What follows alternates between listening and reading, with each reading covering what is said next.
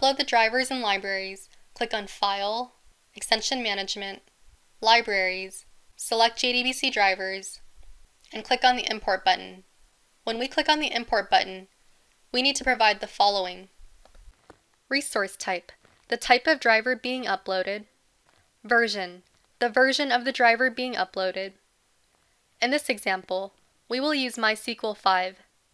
Add, to locate the driver and upload it.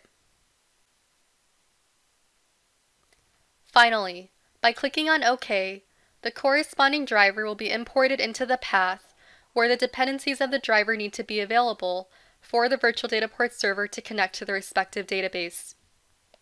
In Denodo Platform 7, you have to copy the files of the JDBC drivers to a specific folder of the Virtual DataPort Server. It is not needed in Denodo Platform 8, as you can upload the driver from the administration tool, and it will be copied to the correct path in the Virtual DataPort Server file system.